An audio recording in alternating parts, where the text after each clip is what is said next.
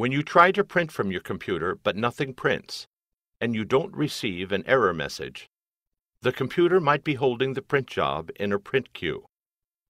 This video shows you how to manually clear the print queue in Windows 8. You can find additional helpful videos at hp.com/support videos and on our YouTube channel, youtube.com/HP printer support. In this video, we will use a mouse to select items. If you are using a touchscreen computer, you will tap the selection whenever the video says click. From your computer, right-click the lower left corner of the computer screen to open the menu.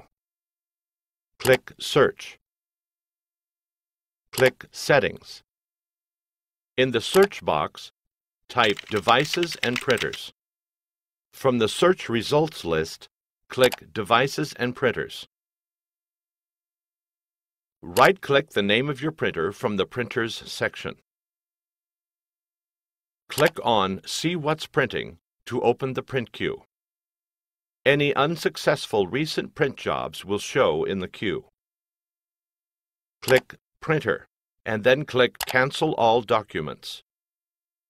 Click Yes to confirm the action.